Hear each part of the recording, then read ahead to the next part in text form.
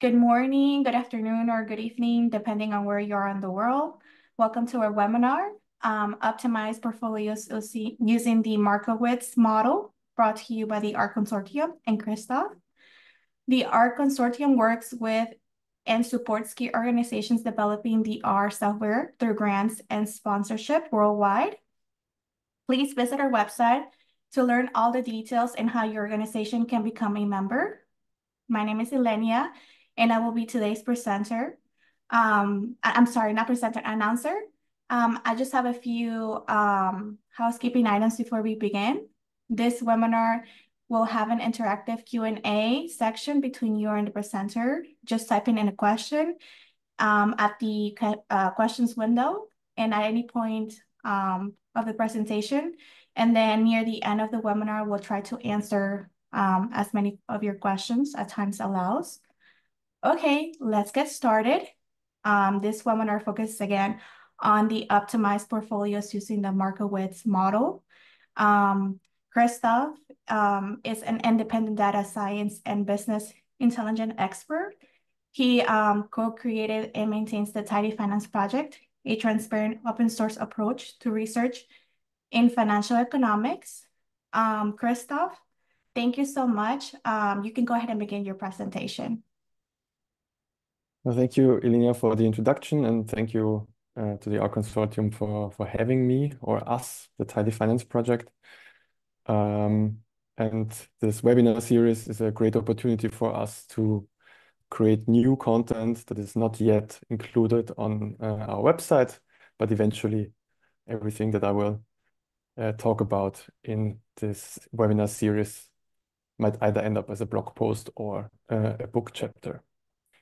All right, so the topic of today is the famous Markowitz model. So if you are new to financial economics, then this is a great topic to start because it's taught in basically every business and financial economics degree. And if you are already an advanced user and you know the Markowitz model, you've applied it yourself, then hopefully my talk will still show you a new way how to approach this the Tidy Finance way. So let's start first with a bit of historical context and significance of Harry Markowitz. So he pioneered modern portfolio theory, and we'll talk about what we mean by modern portfolio theory in a bit. And he pioneered by writing a very influential paper that he published in 1952. And this paper was a theoretical paper on portfolio selection. And I think I checked the numbers a couple of weeks ago, and it was cited more than 36,000 times. He also wrote a book about the same topic in the years after the publication of this paper. And eventually in 1990, he received the Sverige Prize in Economic Sciences, commonly known as the Nobel Prize in Economics, together with Merton Miller and Bill Sharp. So those two names will also reappear again in the next webinar. So in his theoretical paper, he asks the question, how should one optimally allocate wealth across assets, which have different characteristics? In particular, he talks about returns, risks, and correlations of risks between those assets. And a very crucial insight of the paper at the time was, it's, of course, individual asset risk is very important if you want to optimize portfolios, but you also have to consider the correlations between those risks. And what Markowitz did in the paper is that he formalized the trade-off between expected returns that you might get by investing in certain assets and the risks that those assets carry. And he developed the mean variance analysis framework, which became a key tool in financial economics after the publication of the paper. And we will revisit these topics during our talk. So we will look at the mean variance analysis, and we will look at this trade-off. So it's not just portfolio management, but also risk management has benefited greatly from Markowitz contribution. So I mentioned we want to maximize expected returns. So before we dive into looking at the data and some R code, let's get a better understanding of what we mean by expected returns. So loosely speaking, it's the profit that you anticipate from investment in the future. And I will introduce some notation as we go through this webinar. And typically, one uses the Greek letter mu to represent the expected return of an asset, and we will use the subscript I to refer to a specific asset. So when you hear an expected return, what you can think of, interpret it intuitively as for instance, 10% return for Apple stock over the next 12 months. Sounds very reasonable that investors want to maximize those returns that they get in the future, but at the same time, typically want to minimize risks. And risk is a very complicated topic in financial economics. So what I will talk about and what Markowitz did is we will focus on the volatility as a measure for risk. I will get back to that towards the end of my webinar. So whenever I talk about risk today, think about that returns are typically volatile. So if you have stock returns in mind, and more volatility means more risk. Notation-wise, we will use the Greek letter sigma to represent the volatility of the asset. And intuitively speaking, you can, as an example, let's pick Apple again. If you think, when we talk about volatility, you might say that, okay, Apple's stock might move up or down 15% over the next 12 months. And really the main point, or like the crucial point of Harry Markowitz was that we should really look at the correlations of risks in assets, not just the individual asset risk.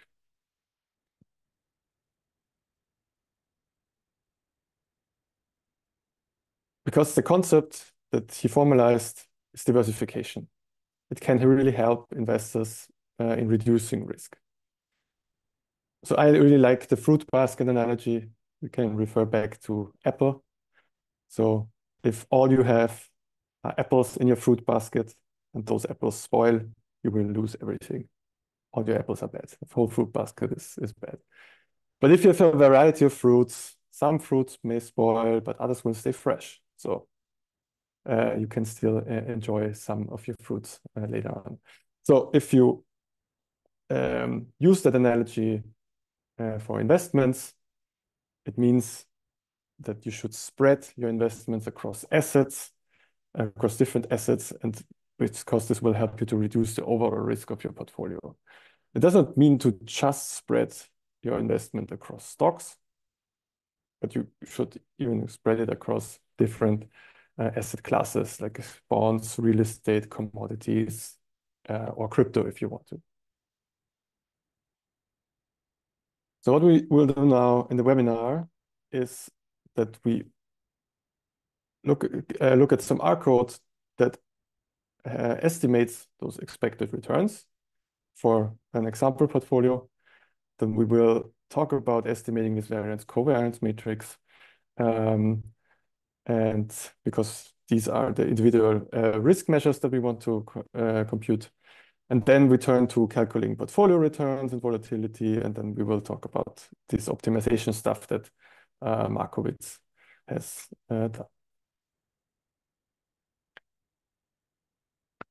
So some more notation. So typically, expected returns are calculated based on sample average returns. I will show you some code in a minute. But what we basically do is we create the average return over a number of periods. So here we use the mu again to denote the return of the asset I, but we use the hat to denote that this to highlight that this is an estimated quantity. And here Ri now is the return of asset I in period t, and the big T refers to the total number of periods. Again, as an example, let's suppose we have historical returns for Apple over the last couple of years. So we have 8%, 10%, 6, 12, and 9. So now our estimate for the 12-month expected return of Apple would be the average across those years, which amounts to 9%. So what we're assuming by doing this is that the past performance indicates the future performance. So this obviously is a strong assumption. There are different ways to create estimated returns, but this is like the textbook case, so we will go with this. Now, let's start with the R code.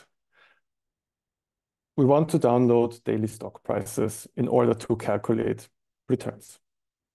So the packages that I'm using for most of this webinar is the tidyverse and the tidy finance package that we developed.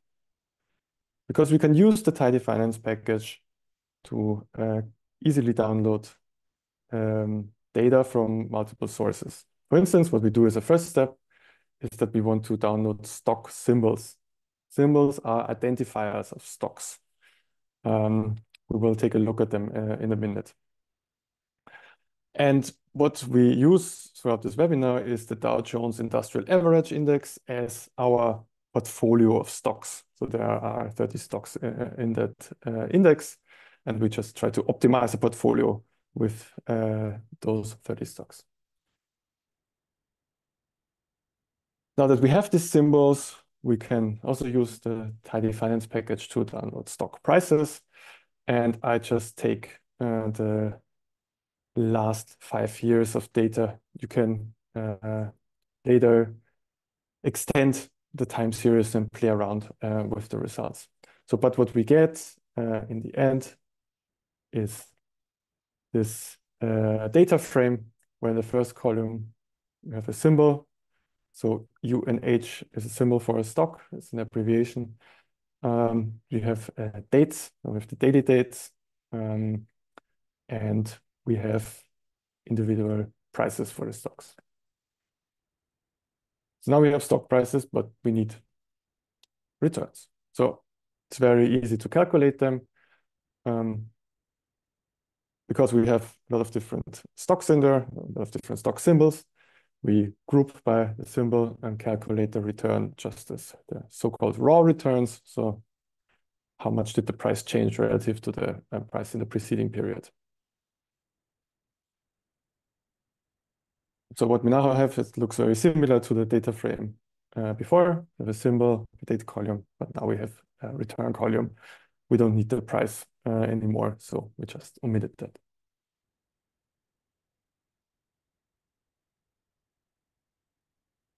Now, I said before, the expected returns are typically calculated based on average returns for each stock. So this is exactly what we're doing here. So we take our returns daily that we just calculated, we group by symbol again, and calculate the mu for each symbol by just using the mean across these returns. And I also want to illustrate these average returns by using ggplot. And we put on the x-axis the average return, and on the y, we order the symbols by the stock returns. And I use a column geom. So what we see here are the average daily returns of Dow index constituents. You see that on the x-axis, the numbers are very small. Then again, these are daily returns. So stocks typically don't move that much over days. And you can see that the average daily return was highest for a stock with the symbol AAPL. So that's Apple, and MSFT would be Microsoft.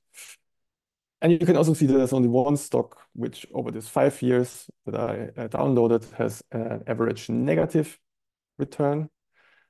And that's DIS, which refers to Disney.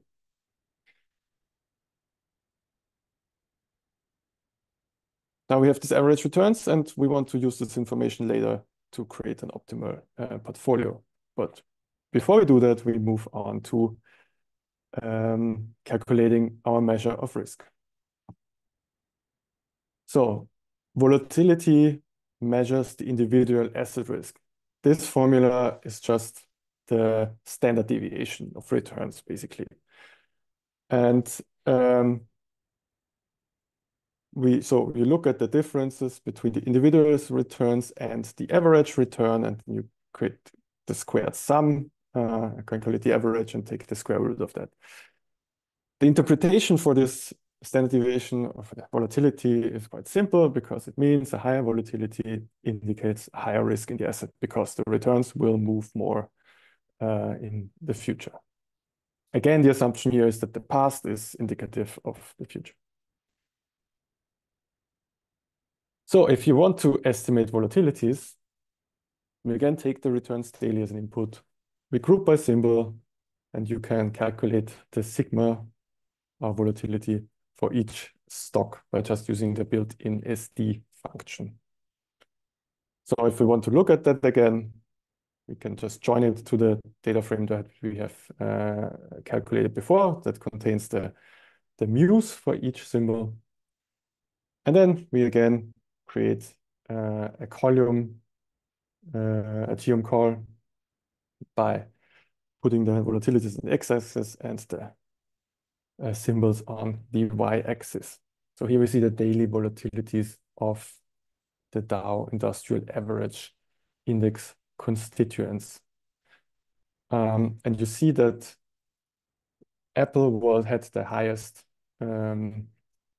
average return, but actually it's somewhere in the middle together with Microsoft when we look at the volatility. And there's actually another stock, BA, which I don't know by heart now, which it is, that is the most volatile. Now, remember, we said, okay, individual asset risk is important, but we want to look at the correlations between different asset risks. And we use the covariance to measure this interaction between the assets. So it has a similar formula to the variance or standard deviation that we have looked at before, but it just takes two different stocks and looks how they vary over time together.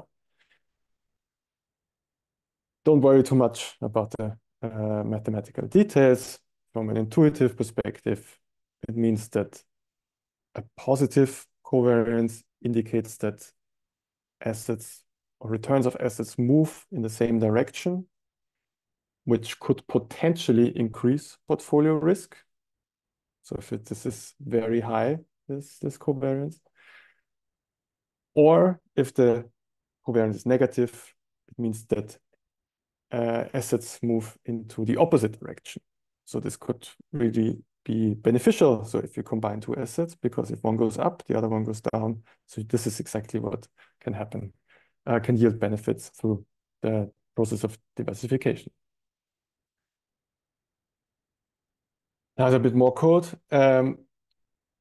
What we do to calculate this covariance matrix, the simplest approach is to use a built-in R function again.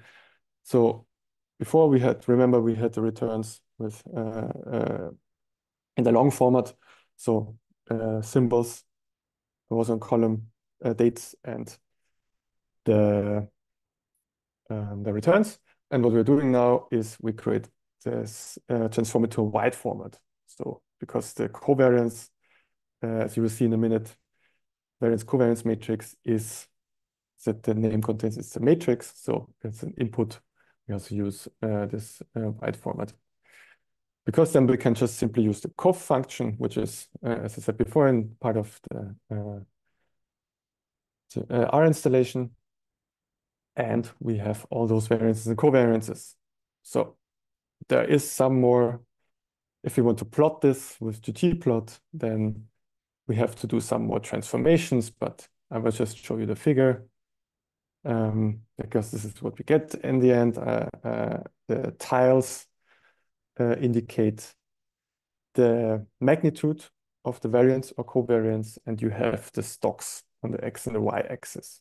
So for instance, on the diagonal, for instance, you have the individual variances. And as we saw before, that the BA is the most intense red color because this is the highest volatility of all stocks. And you can see the blue areas. These are combinations of stocks that have very low covariance, so they don't move much together. And some stocks move together a lot.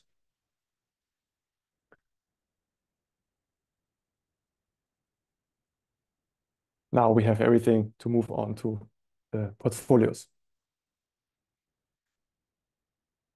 So the expected portfolio return is calculated by creating a weighted sum of these individual asset returns. So now what's new in the notation is that we have this omega I, which is the weight of asset I in the portfolio. And from before, we have this mu heads I, which are the estimated expected returns of an asset. Again, to illustrate this with an example, so if asset A and 60% weight with an expected return of 8%, and asset B with a 40% weight and an expected return of 12%.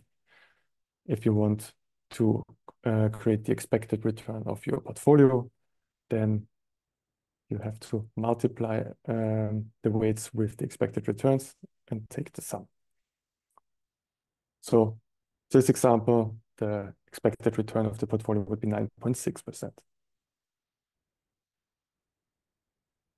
What we're assuming here for simplicity is that these portfolio weights are constant over time. There's a whole body of research that looks at how these weights can change dynamically over time and how this relates to risk and returns.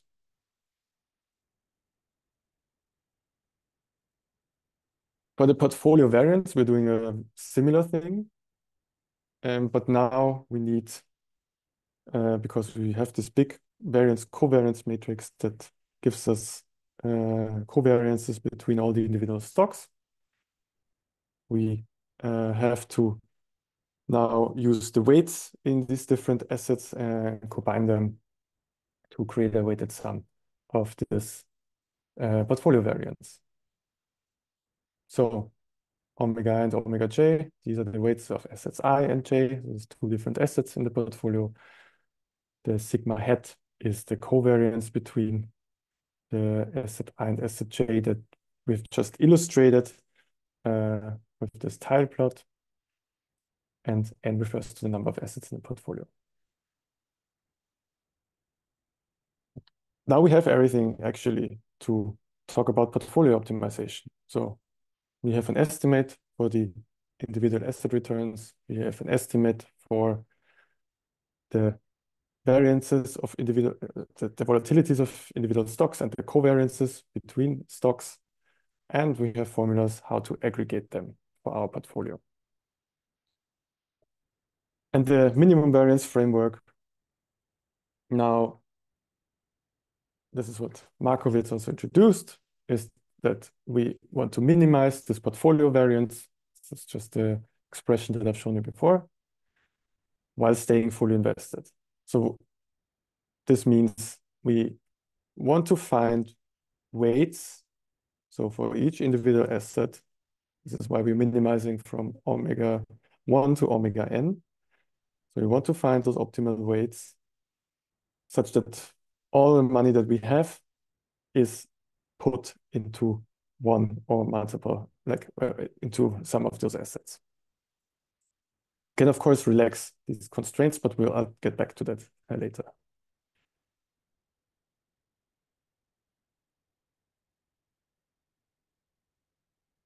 It makes things easier actually to rewrite this problem in matrix notation. So if you're not familiar with this type of notation, I can refer also to our book to take more time to digest what's going on.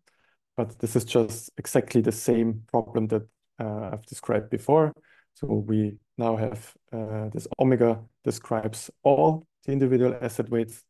The big sigma with the hat describes the variance-covariance matrix that we've estimated. And the constraint at the bottom is actually just this sum over all the weights that we've looked at. With the matrix notation, it's fairly easy to derive a solution to the problem. So in financial economics, you set up an optimization problem with a Lagrangian, and then you do first derivatives and stuff like that. And you can derive the optimal weight for this minimum variance portfolio. And again, for details, please go to tidyfinance.org and check out our introductory chapter where I've taken this from.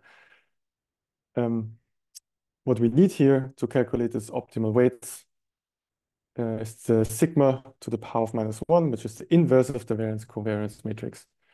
And this is the R code below implements exactly this solution that you see on the top. It's also with the vector and matrix notation. Now let's move to the more interesting part, interpreting the results.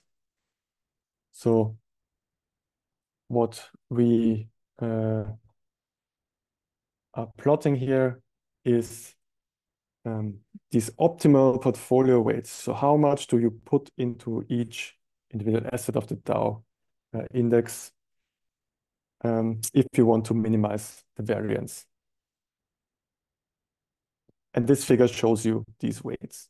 So on the top, you see that more than 20% should be put into the, I think VZ refers to Verizon, and about 20% to Walmart.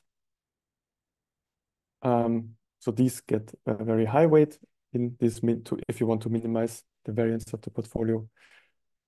And on the other end of the y-axis, you can see that there are some stocks with negative weights. So this means that the minimum variance portfolio proposes that you should short those stocks. So if you, it means basically you're borrowing the stock and you're betting that the price will decrease over time. And this is also something that probably for retail investors is a bit harder to do. So there's also an extension to this Markowitz problem where you do not allow for these short sale constraints, but I will get back to that later.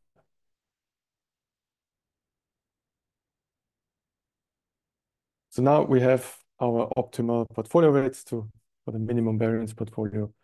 And what we can do now is we can calculate the portfolio return and the portfolio volatility for this minimum variance portfolio. And this is the code that calculates this solution. So you get a mu and a sigma for this portfolio using exactly this aggregation equations that I've shown you before.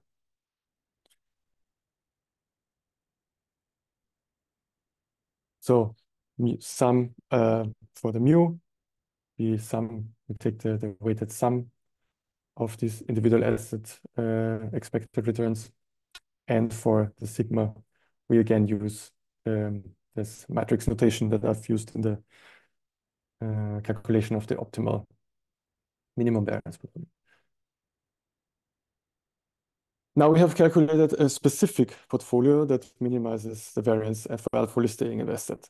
What we typically want is to achieve some minimum expected return while still minimize the portfolio variance. And these are typically called efficient portfolios. So this is what we will do next. The optimization problem is exactly the same. So the top, you want to minimize the variance. And at the bottom, you see that in addition to the constraint to stay fully invested, so the omega, that's the sum of all omegas should be 1. We also want to have that the weighted sum of those expected returns is at least or is equal to minimum expected return mu bar. So this sounds a bit weird. What can this mu bar be? It is a subjective choice, but what I think makes sense is to look at maybe another index that I want to beat. So what I show you here is on the red line, you see the Dow Jones industrial average over these 5 years that we are looking at here in the webinar.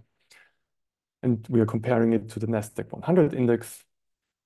As most of you probably know, the Nasdaq 100 has performed quite astonishingly because of the AI boom.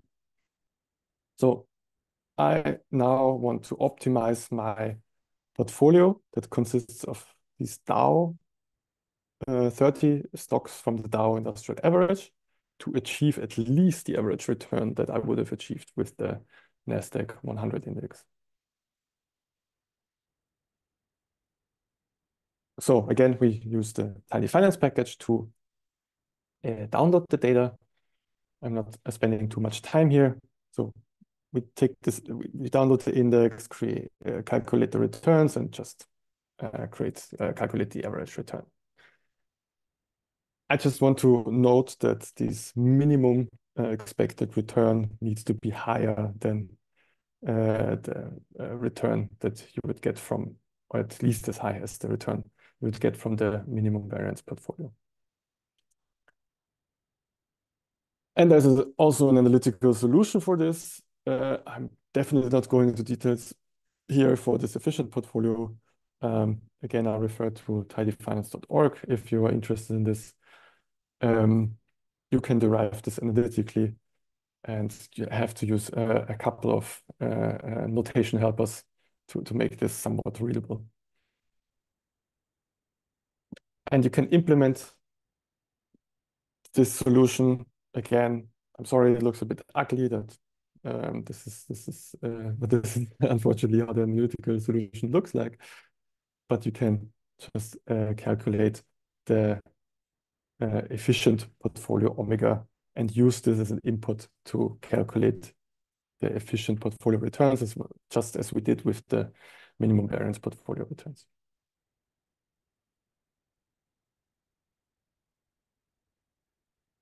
Now it gets really interesting because what we want to see is the risk return trade-off between different portfolios and stocks. So what you see on the x-axis is the volatility of individual stocks or portfolios.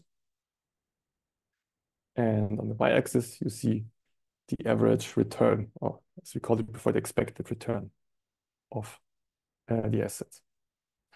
And the individual dots refer to the individual assets that we have in our portfolio, so the stocks from the Dow Industrial Average. And the red dots refer to these portfolios that we have just calculated. So the minimum variance portfolio that's on the left, and it obviously has a lower return than the efficient portfolio because this is what we imposed. We wanted to have a portfolio that has at least the Nasdaq 100 portfolio returns. And you see that this actually has a very similar variance to the minimum variance portfolio.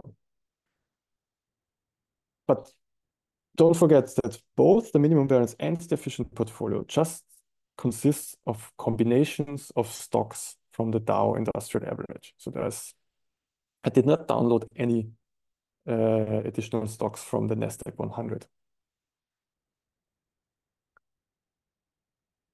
And a crucial concept that enters now this comparison of different portfolios versus the assets is the so-called efficient frontier.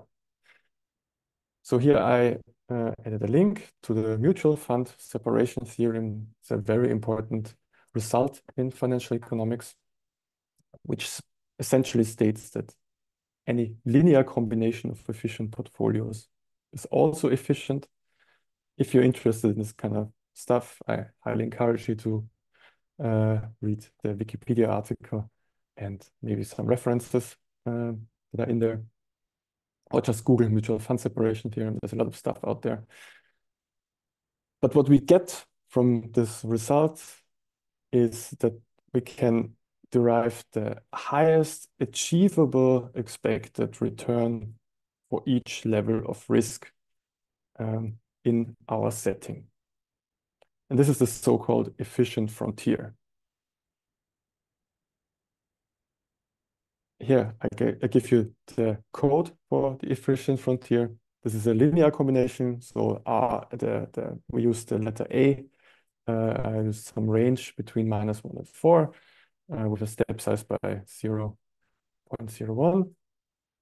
On what we're doing now is, and using the tidyverse and the per map function, just to create a linear combination of the efficient portfolio weight and the minimum variance portfolio weight.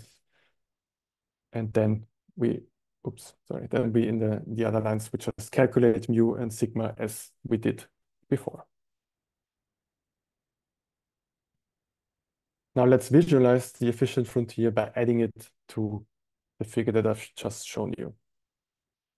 So now you can see that obviously the minimum variance and the efficient portfolio are on this efficient frontier.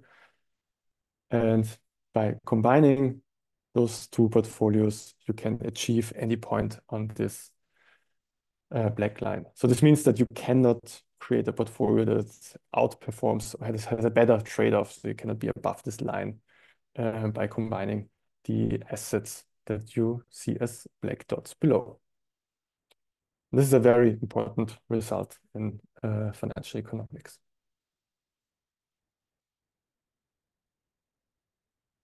Now, I've shown you how to calculate the minimum variance portfolio and efficient portfolio using analytical solutions. But typically in practice, there are all kinds of other problems, so you cannot really calculate analytical solutions, so you have to do some numerical stuff. And here I want to show you the amazing portfolio analytics package, and how you could use this package first to replicate the stuff that I've just shown you. And I also want to mention a couple of other things that you can do with it. So I used the portfolio analytics package and the CVXR package. CVXR is a modern optimizer. It's very flexible, that they also just recently introduced to the portfolio analytics package.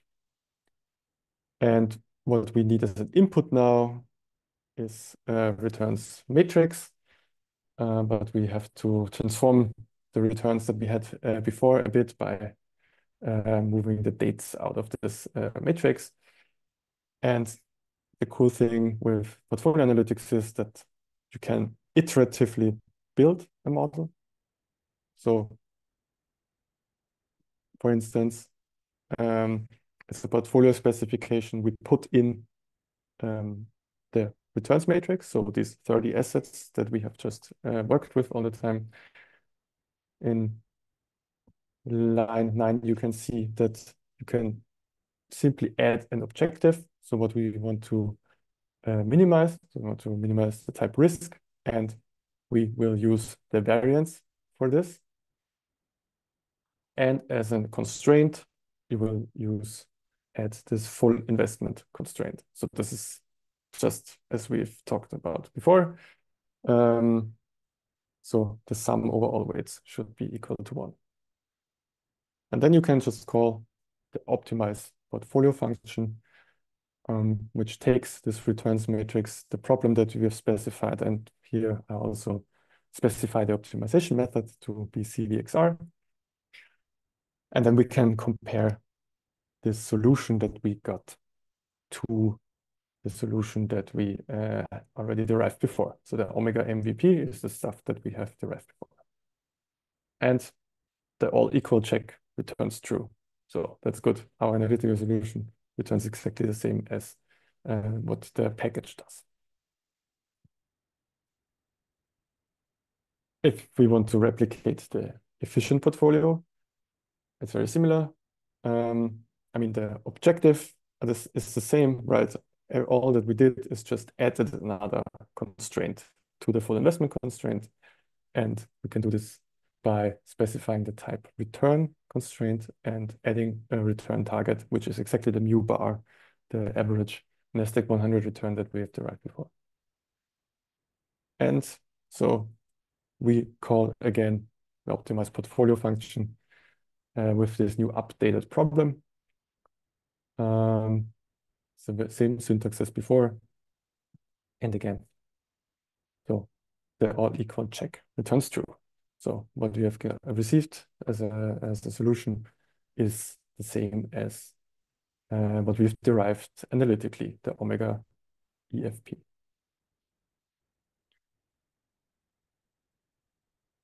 I think the portfolio analytics package comes with huge benefits, namely that they have a lot of extensions available. So I've mentioned before that practice, it might be hard to really short stocks. So you could just add the constraint long only. You can say, okay, even though there are 30 assets out there, I only want to invest the maximum of 10. So you can have a position limit constraint.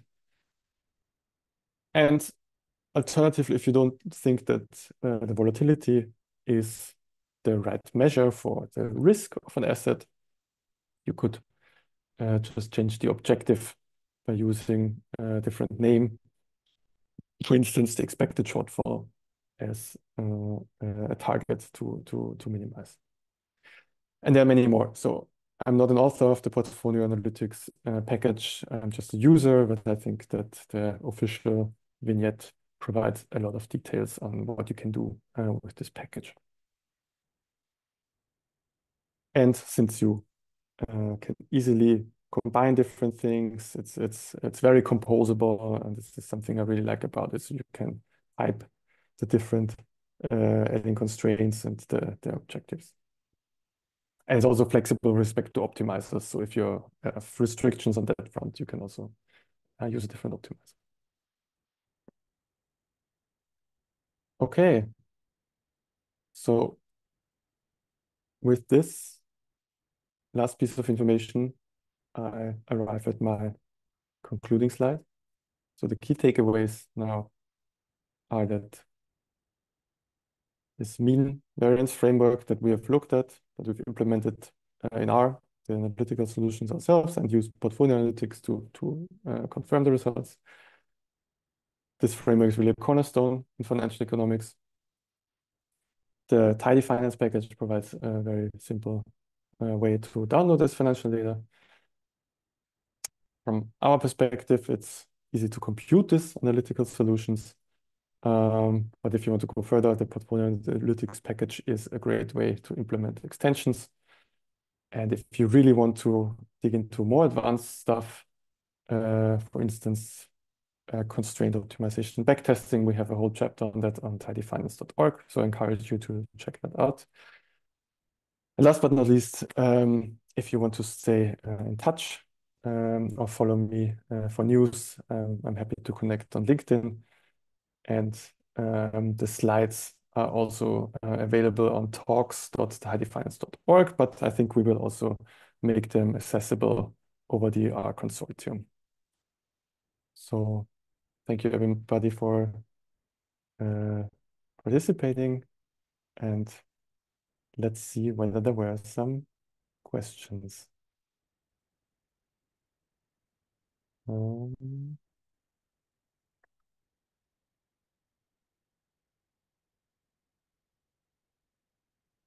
The question was answered.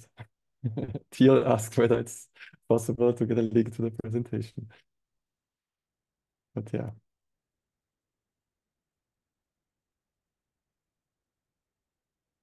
Okay, we have a question. Where is the price data sourced from? So um, at the Tidy Finance package, we do the same as the Tidy Quant package. We use the unofficial API from Yahoo Finance. So actually, it's a bit of a so when you go to Yahoo Finance and it loads the chart, you can actually get the API call and use that to download the prices. Another question. Have you tried doing Black Litterman portfolio optimizations in this manner? Unfortunately, not yet. But from this, so I've heard Black Litterman, the question about Black Litterman, now the second time. So I guess once we write up the chapter, we will make sure to mention Black Litterman. Finally, yeah, it's definitely a gap.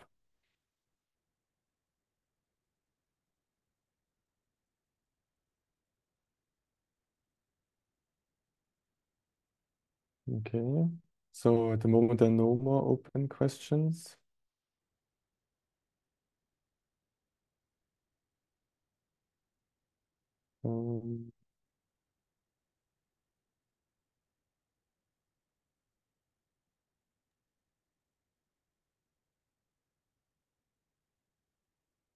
Um, I guess we can go ahead and end the webinar here since there are no more questions. okay. All right. So then, yeah, thank you everybody for participating. In the upcoming webinar, we will talk about the capital asset pricing model and some of its extensions. And afterwards, we will talk more about using financial ratios to evaluate firms and um, using the discounted cash flow model to create company valuations. Yeah, really much looking forward to it.